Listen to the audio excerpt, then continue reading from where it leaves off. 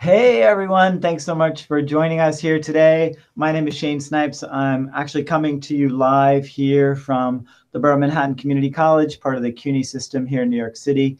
And I have some special guests with me today, entrepreneurs, instructors, facilitators, people who are in the entrepreneur ecosystem here in New York City. We're going to be talking about the state of entrepreneurship and the address that Kauffman Foundation just gave today as it relates to sort of a national view of what entrepreneurship looks like. So we're going to go local here in New York City, and we're going to talk about some of the things that relate to what it's like here versus some of the discussion points that they had and ways that we can complement those discussions. Today, I'm going to jump right into it because I don't have a lot of time with these people. We're able to pull this webcast together with some great experts here. So I really want to spend the time talking with them as much as possible. Glenford Patterson was able to join me today, and he has a background in entrepreneurship, specifically in Uptown or the upper part of New York City. And in that borough and in that realm, he's worked in the tech space for many years. He's also taught entrepreneurship at the college level after also running companies that had to do with startup finance. So thanks so much for joining me here today, Glenford. Thank you. Thanks for having me. Yeah, definitely. And Janice, it's so good to see you again. So Janice Gassam is another one of my guests today. She is an advisor here at BMCC, so she brings a lot of insight when it comes to diversity and inclusion. So I want us to talk about that issue quite a bit when it comes to entrepreneurship and the entrepreneurial ecosystem here in New York City. And we'll be having that kind of discussion around those issues too, and some of the main points that Kauffman brought forward today. So thanks so much for joining me today. Yes, very happy to be here. All right, so let's dive right straight into it. One of the things that I'm going to play for us as we go over these things, and it's just like a screenshot of what the folks were presenting and the way that they kind of encapsulated this discussion about entrepreneurship came about in a pretty interesting way. As I share my screen here, you're going to notice something, that there's a video that's going to play, and it's going to get quite large here in a minute. I'm not going to play the audio, but what I do want us to discuss when it comes to talking about this state of entrepreneurship, first off, they're using the hashtag zero barriers. And now the woman's voice who's on this is great. I really like it. I'm going to play it just for a split second. Uncommon is the upside down of boring. Uncommon is the opposite of unexamined. Uncommon is, well, uncommon. But what does it take to trip up the typical? Refuse the usual, confuse conventional. How do you be uncommon? All right, so that's the context that they're putting forward now. At the very start of this State of the Entrepreneurship Address, they're diving into it with this concept that uncommon is really important and that we have to figure out for ourselves what that means. But then they talk about coming together with these diagrams. And what else I noticed, this is like a spoken word piece, which is a totally different way of thinking about what people originally thought of as entrepreneurship, right? Originally, people were thinking about this concept of like entrepreneurship and being structured and business focused. But now Kauffman is going into this place of like openness and inclusiveness, and even the way that they're dialoguing about it is coming across with that tone. What do you think that means? I'll go first. I think uncommonness is really approaching entrepreneurship with authenticity. I think that it's great when you are focused on making money, because obviously that's the purpose of a business. But I think that a lot of businesses really focus on just the capitalism piece, and they are inauthentic, or they do things that are surface level. And I guess a good example of that is diversity and inclusion efforts can a lot of times be very surface level. And I think that that's common, but what's uncommon is doing things from a place of authenticity and doing things because you truly see and recognize the value in it. So I think that that's really important for entrepreneurs and people who are starting their business to be authentic in everything that they do. And what do you think that really looks like here in New York City when it comes to that diversity and inclusion and authenticity? Is that there? I think it's important to talk the talk and walk the walk. If you have diverse people in your advertising or in your promotions, for example, if it's a university and you take the 5 most diverse students, put them in an ad, and then when diverse students get to the school, they see that there's a disconnect between their perception and reality. I think that going back, that's inauthentic. So it's really about talking the talk and walking the walk. If you say you care about these things, you need to be taking action and doing specific things, instituting diversity trainings, making sure that you have affinity groups or employee resource groups for different types of people. So having actions that demonstrate you care about these things is important, because it's easy to say, oh, I'm passionate about this, without being able to really demonstrate that. Yeah. And Glenford, I want to dive in a little bit with you. You know, you've worked in the uptown area, as we call it in New York City, for many years, and you've seen the way that things happen there in conjunction with diversity, but also in conjunction with access to resources and other materials. How do you think that really plays out here in New York City? Janice, I'm happy you mentioned that, because I think it's really unique that we're coming from the perspective from diversity, because that's not my background. So I like what you said in terms of how do we make it authentic. So I really like that, and I think that's the challenge New York has to face with. How do they make it authentic? Because entrepreneurship, in its essence and how it developed in New York, primarily as basically built from white Caucasian males, basically, unfortunately.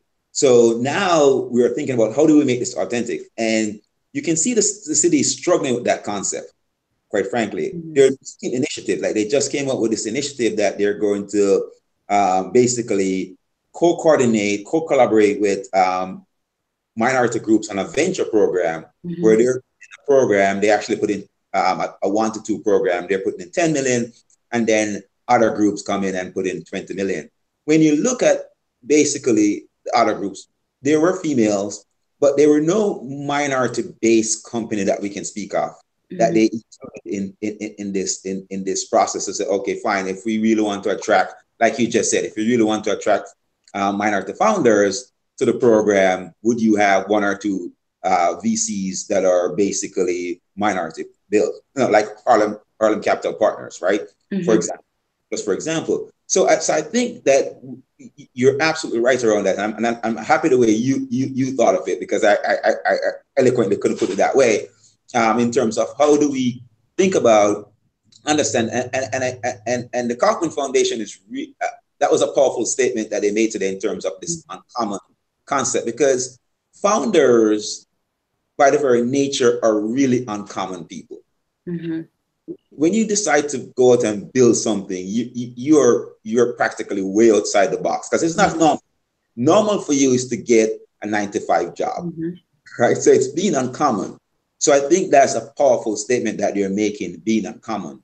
And I think you're right. Sometimes we focus on and even the city, New York City, they focus a lot on what is the return on investment for them, as opposed to broaden it out and say what is the return on their entire stakeholder, right? Which is not necessarily just below 86th Street. Yeah. And I just want to jump in here to say a couple of things, and to make sure that when we're talking about this now for New York City, we're talking about an ecosystem, right? We're talking about a system that's supposed to support business people who want to start companies. And that's really what Kauffman has honed in on and said that it wants to build relative to the things that it types, ways that it puts things out there. But this time it did something really interesting this year. And that is, it basically said it's up to us individually to support entrepreneurs. We may not be the entrepreneur, but it's up to us to support these people who are basically building the fabric of community in these neighborhoods, in these small towns, and in these places. That's just, for me, another way to think about how do we get beyond this, someone else is going to start a company, someone else is going to do this, someone else is going to facilitate that. What do you guys think about that push? Because that was a huge message from their end. Mm-hmm. I think that now more than ever, there is a recognition that it's important for people, if they see a need, to just build it themselves. Because I feel like, I hate to keep going back to this, but I feel like diversity and inclusion is wrapped up in everything. And I feel like with several different companies, for example, that have been in the news recently, there has been this recognition that, hey, if I don't like the way that a company is conducting its business, if I don't like the advertising, if I feel like there is inflammatory, there's something inflammatory in their promotions, I need to, rather than complaining or saying I'm going to boycott, I need to start something of my own or support others who started something of their own. So I think that now more than ever, there's this recognition about the importance of entrepreneurship and supporting entrepreneurs. I think that one of the challenges is that people are just drawn to what they're more familiar with and what's more popular. So you may know of 10 different entrepreneurs and people who make their own lemonade, but you're more likely to go to the store and buy Minute Maid because it's something that's recognizable and that you know. So I think that that's one of the biggest challenges is really figuring out how entrepreneurs can connect with that. Let's talk about that for a second then. Let's really talk about what would that look like for us here in New York City to make that kind of shift. How would we do it differently than, say, some of the things, or even coming up with the ideas of what that might look like here? Glenford, I know one of the ways that successful people in entrepreneurship happen is because they have a mentor, right? They have that one-on-one relationship. They have some kind of connection. Are we good at that in New York City, or are we just basically numb? I think we're there. We've gotten much better. I think we've gotten much better. What scares me the most, and that's a good point you're making in terms of supporting and building, I think what scares me the most is most of the people who are coming up with this idea of becoming VCs, minorities, they're replicating what happened in San Francisco, even though they're speaking out against it. But they're becoming the same individuals. They're not open. There's no access to them. So a minority founders can't get access to a minority VC because they create the same firewall, the same entry barrier to them. So I think they have to recognize that as well. And Janice is right.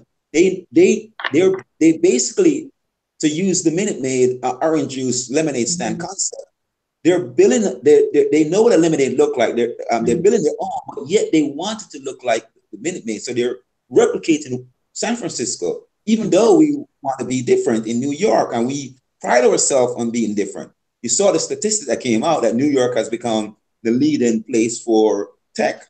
So we're putting that narrative out that we want to be different, but yet on the surface, we look exactly like the San Francisco boys club that is not inclusive. So even minority founders can't get access to minority VCs because they have now created disparate entry. So I think you're right about the mentorship. We need that mentorship. We need to make sure. A lot of people don't really understand, because people keep asking me, why do you teach at City College? And it's really weird to a lot of people because it's not normal. But I think what happens to a lot of minorities that are quite successful, they still don't see themselves as successful. They still, if you take the Maslow hierarchy of need, and you put the Maslow hierarchy of need, they still don't see themselves as the self-actualization in some place. They're still searching for belonging, even though they're quite successful people. But they still don't see that they can volunteer their time.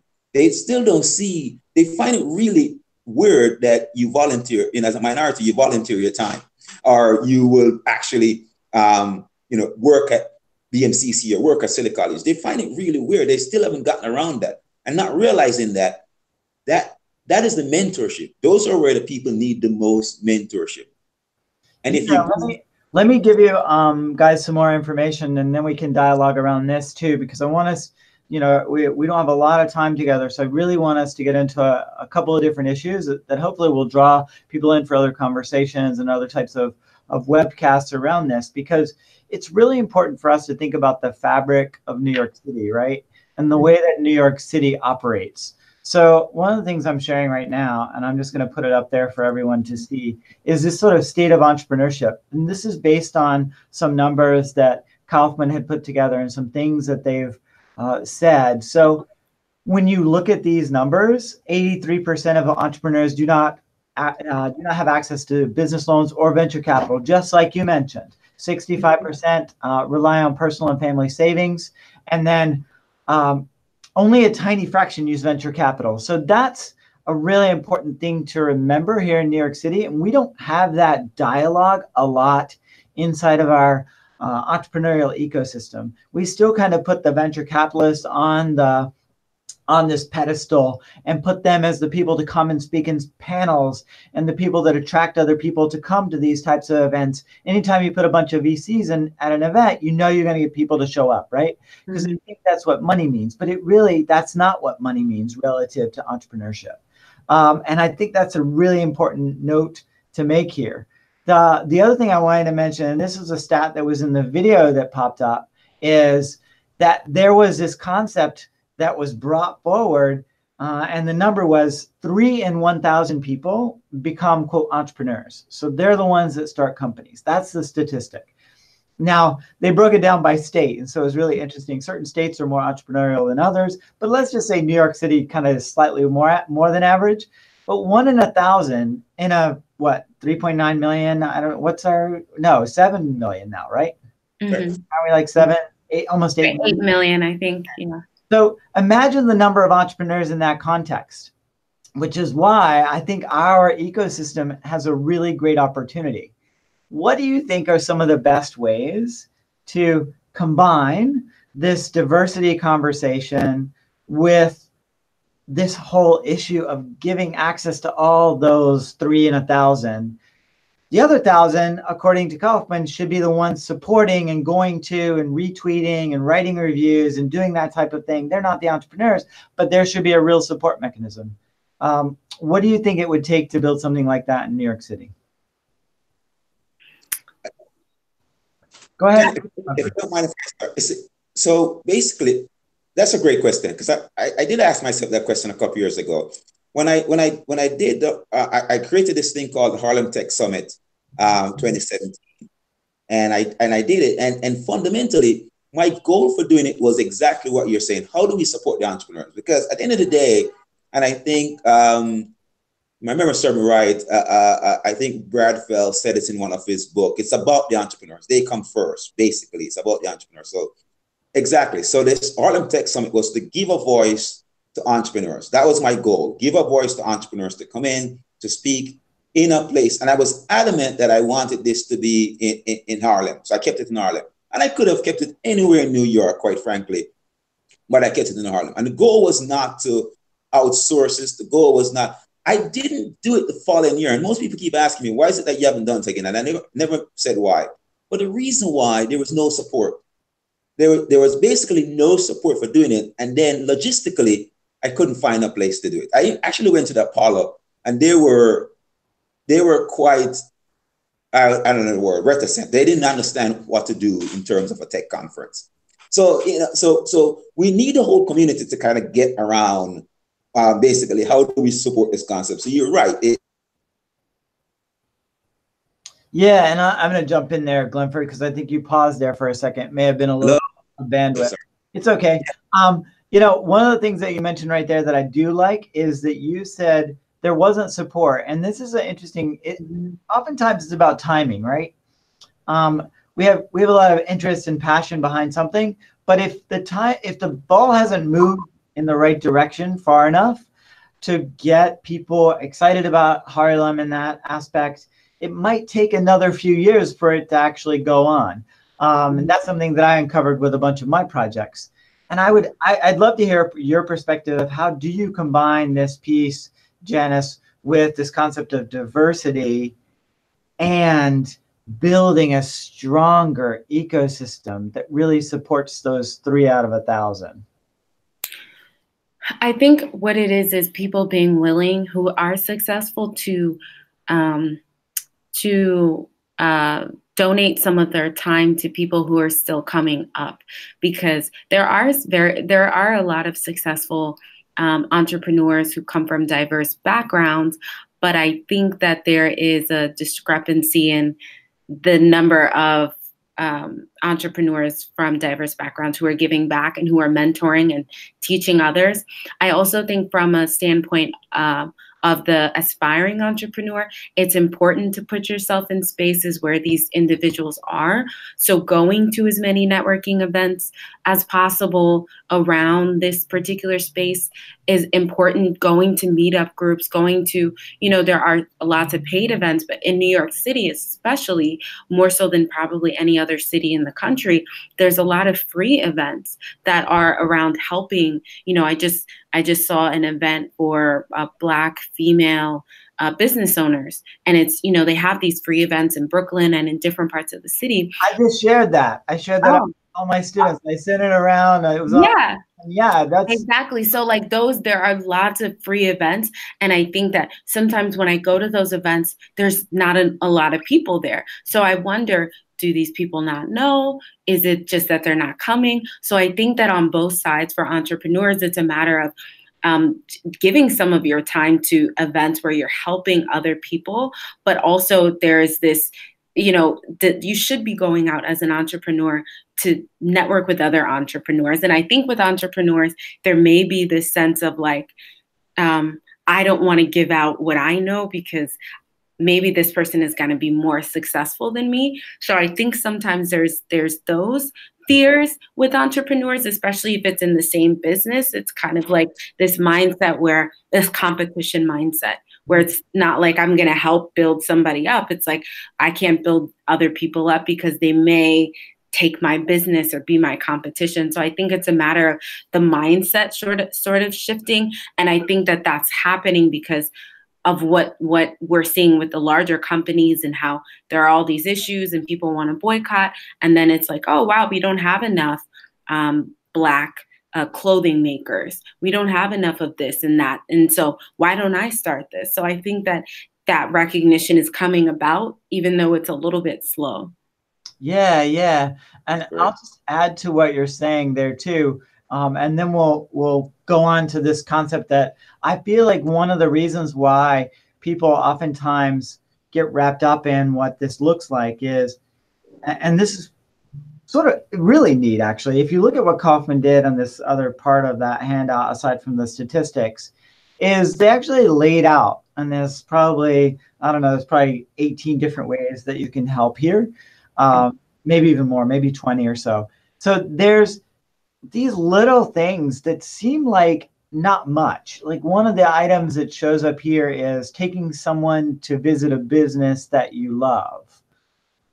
That seems like a really basic thing, but if you actually look at it in relationship to something that a group of people promotes, or a specific organization or a specific meetup actually says to their members as part of an announcement, these types of things can really change. So this is where, according to what you can do for the other 997 folks that aren't out there running the business, these are ways for them to be involved in this ecosystem. So I love that Kauffman has flipped this concept that in order to be an entrepreneur, you've got to start a business. In order to support the entrepreneurial ecosystem, I have to be a business owner, right? There are all these other ways that you can be involved. As you guys saw that list, I don't know if you're able to take a look at it beforehand. Did any one of them stand out for you? Because I have a couple more that I really wanted to hone in on as something that seems like a great, simple thing for people to do. I love the posting about it because I try to do that. But I think that I just recently realized the value of word of mouth. And as we all know, word of mouth is the most powerful form of advertising. And I actually, when I see people posting about other minority-owned businesses, I go out of my way to support them.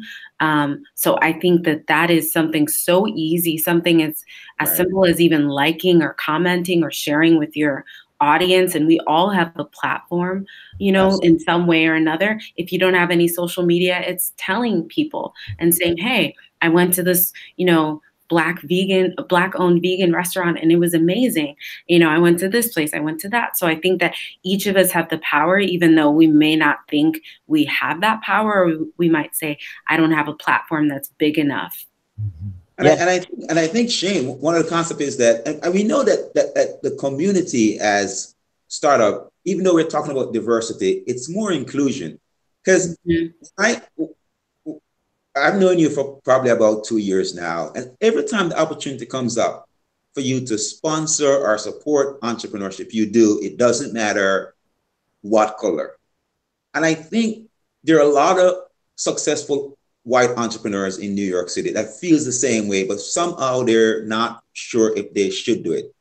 But probably you can explain to them that they should do it. It's okay to support and sponsor all entrepreneurs because they can. So I think so it's not an exclusion thing to just, oh, how do we do this? It's more an inclusion thing and a support for the entire ecosystem, because I think it's good for the community. It's good for New York to have a lot more entrepreneurs in the place from different standpoint, social, economically, politically, all different things. So I think that discussion can be broadened and people can be comfortable to.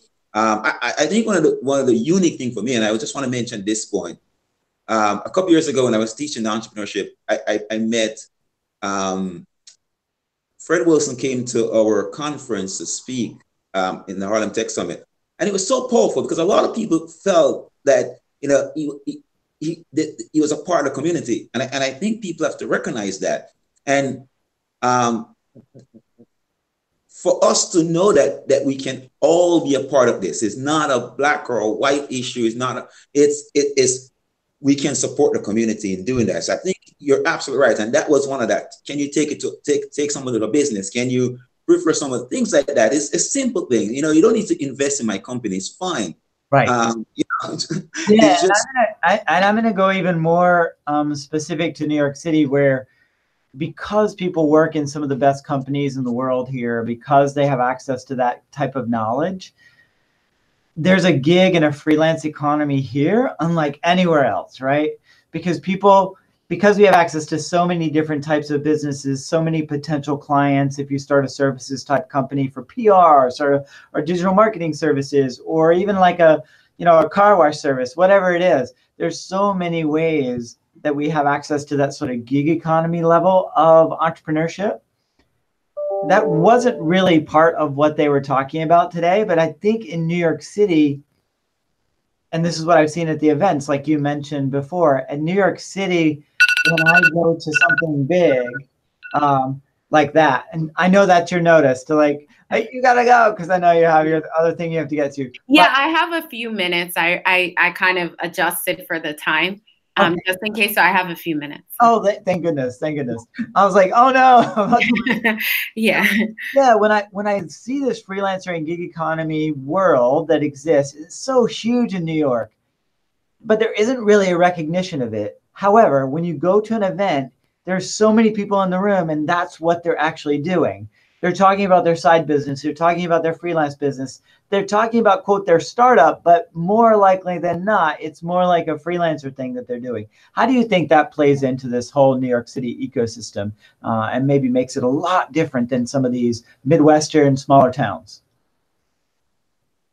I think that just makes it more imperative that we take advantage of the opportunity. Like you said, I think there's no better, and maybe I'm biased, but I think there's no better place to start a business than here in New York City, because New Yorkers are the toughest critics, but there's also the environment in New York City really is conducive to growing a business. So I think that taking advantage of the opportunities here are so, so important from both the business owner standpoint to also the customer standpoint, is that you have a plethora of different businesses and entrepreneurs that you can support. So I think that just makes it even more important and greater responsibility for us to support other entrepreneurs, but also we have no excuse if you're an entrepreneur in New York City, because there's so many resources that are available to you and so many things you can go to connect with other business owners in your particular domain. Yeah, totally. 100%. I agree with that. I think so the flip side of that is entrepreneurs, people are looking for, and I keep talking about this in my class with students, is getting out there and network. Look at the resources. A lot of it is free. Go and talk to people, go and network with people. Share what you're working on and what you can work on and what you want to work on. So I agree with you 100%. So people who are students who are looking for jobs can't take this narrative, or just individuals who are looking for jobs can't take this narrative that this is my only way out. Yeah. This gig economy allows them to create an opportunity for themselves. Yeah, the gig economy can do that. It's a big initiative that we're pushing here at BMCC to really start supporting and focusing in on that piece of it as a way, as an entry point to just start down the pathway of an industry or something that you want to start working in, as a way to do it. What do you guys see? I want you to kind of flip it around a little bit and say, these are some of the real weaknesses right now that I've noticed in the New York City ecosystem, because I want to leave this discussion with people thinking about, wow, maybe I should start to address this challenge that is special to New York in terms of entrepreneurship. Whoever wants to go first. Go on, Janice, you can go. I've noticed, I try to go to a lot of networking events, and I've noticed that sometimes the events aren't really, you don't feel like it's welcoming or inviting. You know, for example, like I've been to events that focus on diversity, but it's like a panel, and then at the end of the panel, everyone rushes up to go talk to the speakers. And if you come into this event without knowing anyone, it's a little bit difficult to network. So I think that having events is great, but I think to me, the most important part of an event is being able for everyone to be able to network. So I think that the way that we create events for networking is important in any aspect, whether it's at a university or at WeWork or at any of these places. So I think that it's nice to deliver. Hey, WeWork's not a sponsor. You can't give them. No, just kidding. Right. You're right. Well, I've been to many events there, and I feel like some of them are not always like it's difficult to talk to and meet with people. So I think that you have to really be mindful of the type of events that you put on. And I think, Shane, you do an excellent job of creating these events where entrepreneurs can speak with students and can interact, and students can make those connections, because I feel like that's the most important part. One of the most important parts of entrepreneurship is that networking. Great. I agree. I support that 100%. I think even if we go speak on an event, I think people, they should make themselves available to talk to. Just try to make themselves available to you know, there's some unique things I experienced, and which is one of the things that's leading me back to do a next summit at some point, because I'm not really a summit guy. I can't really do it. I don't think it fit my personality well, but I'm trying. And I think there was a Ryan Williams, who started Casual, he came to the event. And the irony is that our event was pretty much free. It was like $50, right? The next day or 2 days later, he was speaking at TechCrunch, which is like $1,000. So basically what he's saying is, I know most of you can't pay to come to TechCrunch. Here I'm available here at this place that you can get access to. So a lot of great speakers who know that their time minorities and command a premium for them to go to places. Just remember that most people can't afford that. And therefore, if you can speak somewhere else for free to give people access, try your best to do that. Try your best to do that. So I think it's important for us to basically create an ecosystem that you're accessible if you're successful. Yeah, definitely. Guys, thank you so much for the discussion today. Look out in the future or in other videos that we'll be creating around this, specifically in the New York City policy areas, resources, other people who are working in this space of sort of building what an ecosystem is. We'll have conversations with the Economic Development Corporation, not only at the New York City level, but the New York State level, and how they support each other, how they connect to each other. Specific accelerators and incubators are also going to be guests in the future. Thanks so much, both of you guys, for being here with me today. It's been a pleasure having this initial conversation around the state of entrepreneurship and the New York City perspective on that. Thanks again. Thanks for having me. Thank you, Shane. It was nice to chat with you. Also, Glenford. Yeah. Bye, Janice. Thanks you so Bye, much. everyone.